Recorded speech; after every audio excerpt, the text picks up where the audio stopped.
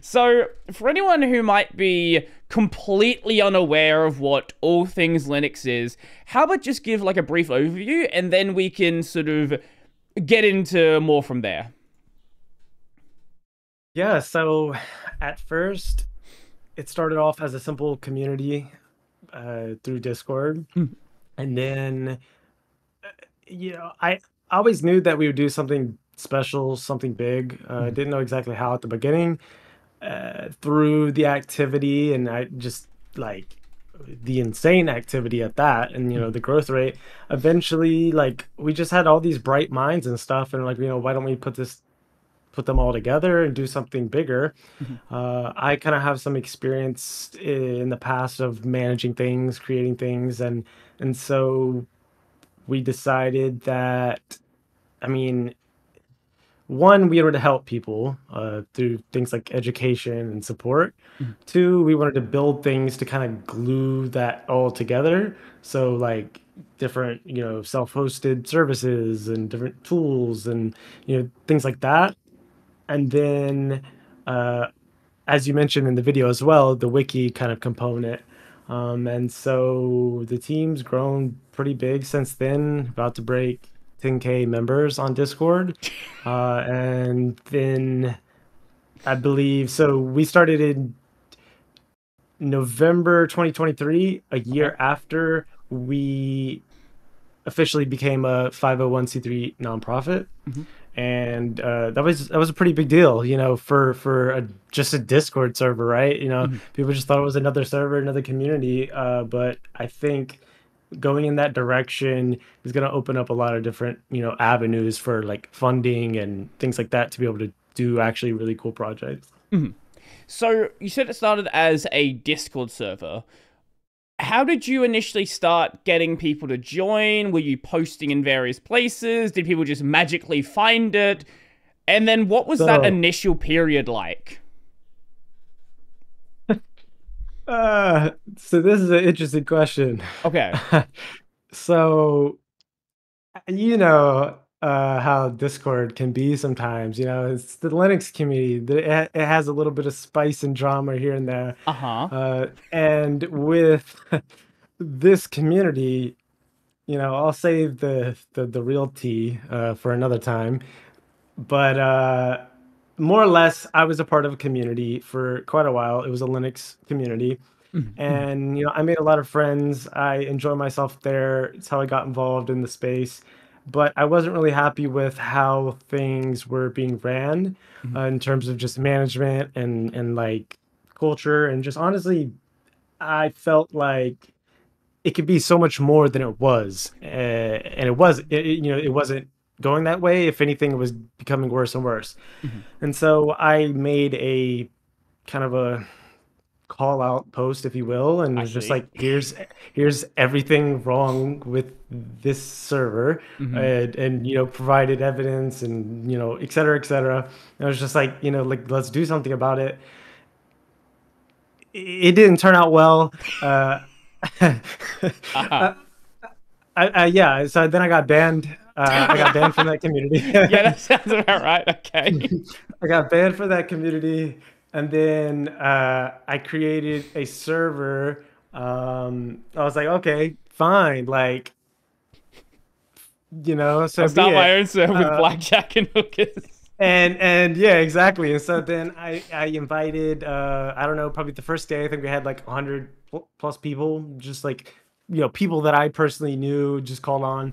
Mhm. Um, and then within, I don't know, like how long, some numbers, some few weeks, the message count and everything else, like the activity was just so strong, and it Mhm. continued and continued and continued, and like it was to the point where, I mean, at first we did have rules and whatnot.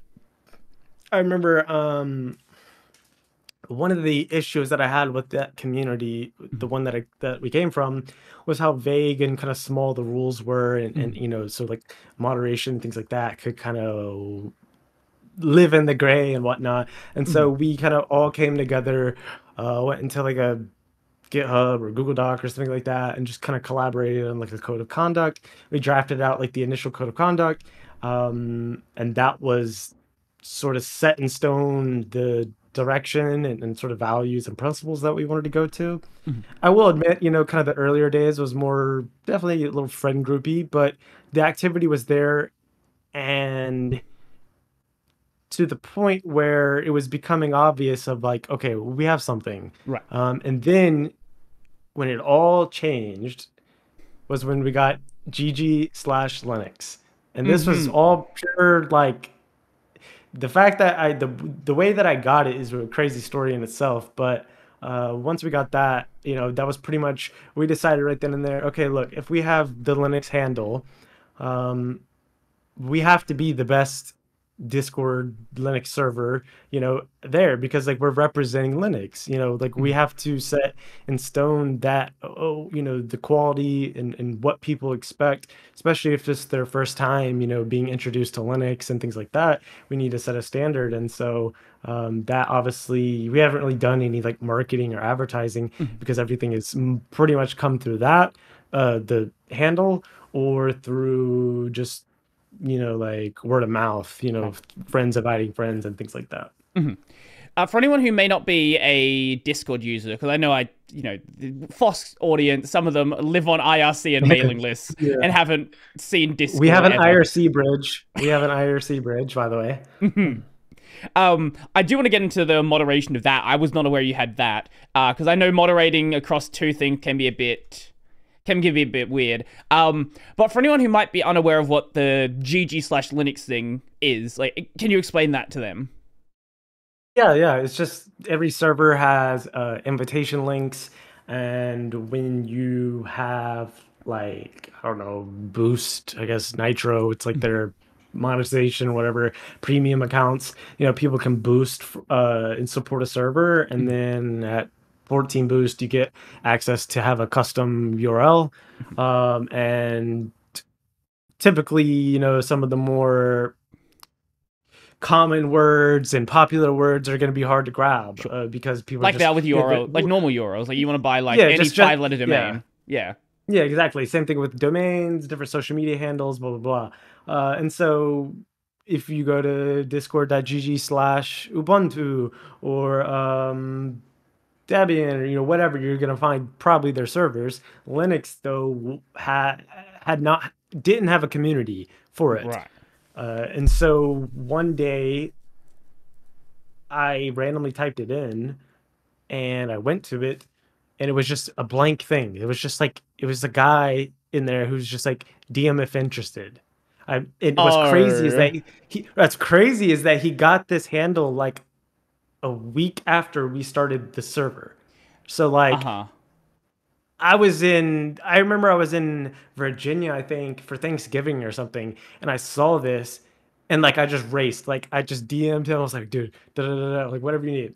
And it was kind of sketchy because he wanted Cash App or like Uh-huh. or like Bitcoin or like Mm-hmm. something PayPal friends and family. And I was like, oh gosh, like I'm about to get scammed. Mm-hmm. So so he wanted he asked how much for it. Like I don't know what to say. Like like what would you say? Like who knows? Like he's gonna ask something. He's gonna try and rob me basically for Yeah. something ridiculous. I don't think he realized like what he had. Besides just like $100, because like I wanted it. Like it like I was like like it meant a lot sentimentally to me.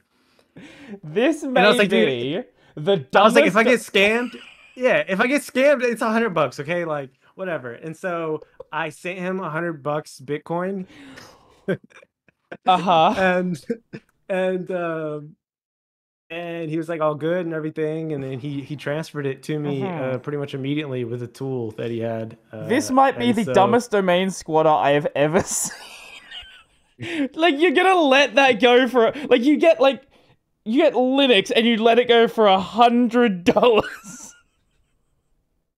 yeah, I mean, I don't know. Sucks to suck, I And some guess. people, what's weird is that in the early days, some people kind of felt weird that I bought it. Like Mm, they had some weird energy. Like I don't mm, know mm. why, but I was like, I'd rather buy it and like protect it than someone else getting it and use it Right, for right. like nefarious reasons or something like that. Right, like But use it as like a malware Discord. Like You know, people go to it who knows thinking what? it's some like semi-official Yeah. thing. I was like, yeah, like of course I'm gonna buy it, $100, like, yeah, it was the best $100 I ever spent. Like, Mhm. I so don't yep. I don't know if that's against I assume it's against Discord's TOS to be selling GG links. I don't know if it's maybe selling, but I don't know about buying though. Probably not buying. Discord, please. I'm innocent. If you're watching this. No, that is kind of crazy though that someone had grabbed it and then let it go for that, but A week after we but started as well. not only let it go for that, that someone else hadn't gone to him already. Yeah, true, true, true. Like I mean, how it was a long? week after, so. Oh, okay. Well, even so, like how like you said this was 2023, yeah? Yeah.